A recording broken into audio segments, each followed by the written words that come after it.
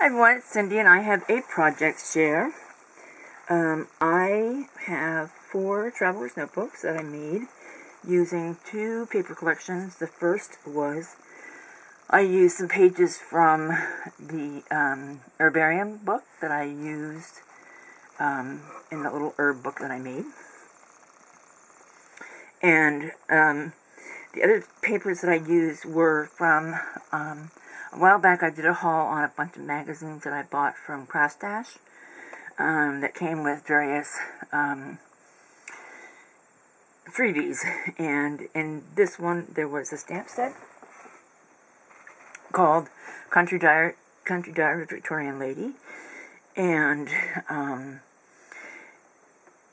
it also had a bunch of papers that were the patterns of which were taken from Edith Holden's book, The Country Diary of a Victorian Lady.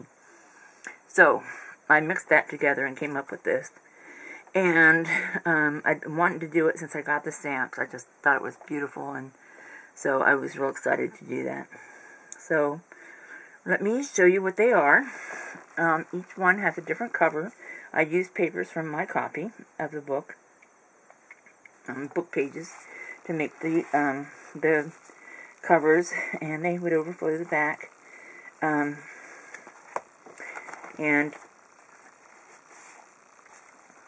the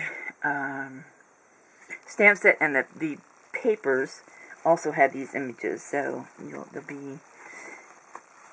see the overlap sometimes.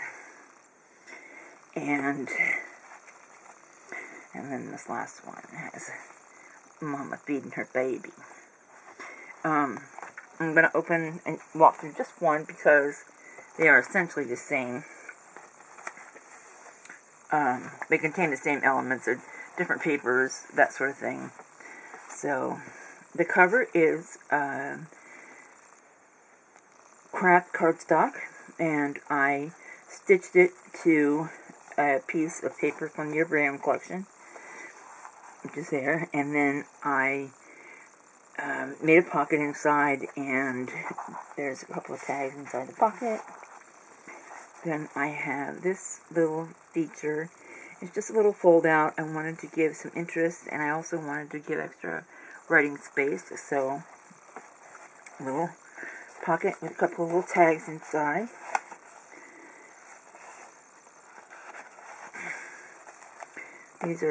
These papers in this part are all from the Herbarium. And then there's that space as well. You could put some kind of picture here. You could put add paper to journal on. You could, certainly you could journal on that without adding any paper. So yeah, these are the papers from that came with the stamp set. Like I said, the images all come directly from the book, and so yeah. A little cloth pocket that I've added there this is actually an Edith Holden book page, and as you see, there's that horse image again on one of the pieces that came with on the ephemera pages for the paper collection. Tea-dyed paper, a little tuck spot there.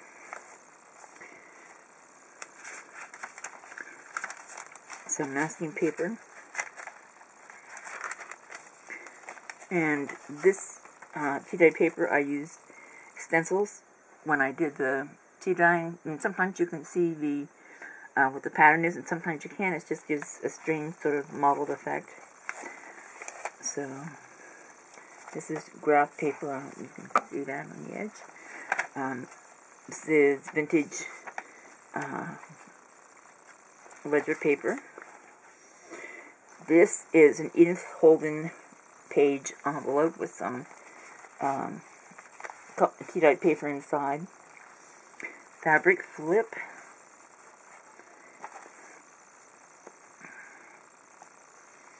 Stitched in there.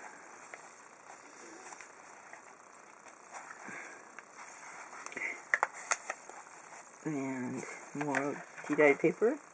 This is paper from a vintage daybook. A little bit of stamping throughout. with the stamps from the collection.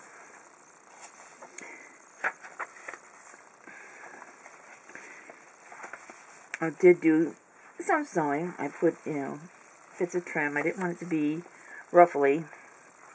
It's a little paper pad that I just added onto there.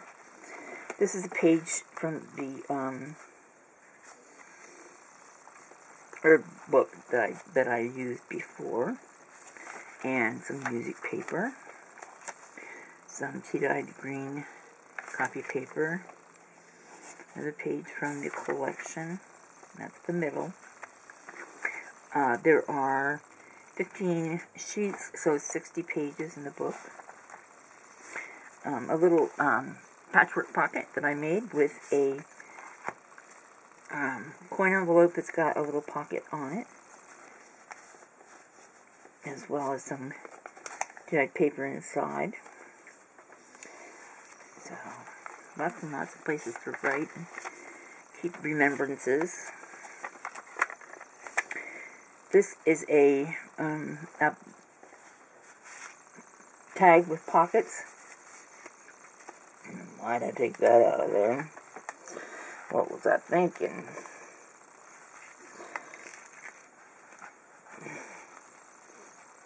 Okay. There are a couple of larger tags up there that I'm not going to make the same mistake from. Some more lace here. Flat lace. And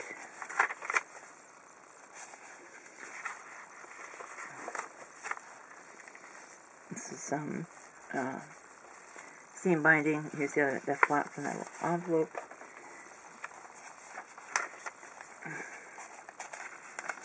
And this is the other side of that masking paper.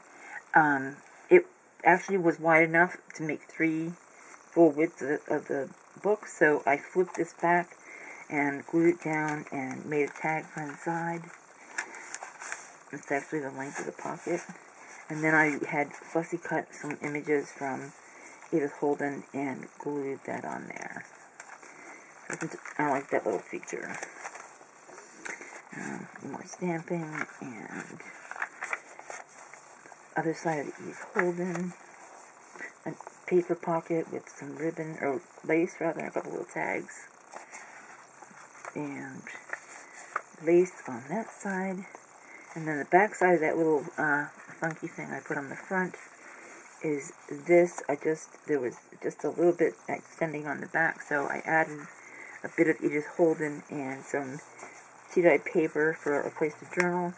And then on the pocket here, there's a couple of little tags, a big one and a little one. And they both have space for writing on the back. And so that's the book, and there are 4 of them. They'll be listed in my shop as soon as I can take some pictures and get the images up. So, yeah, I hope you like them. Please like, comment, subscribe. Come back, and we'll see you real soon.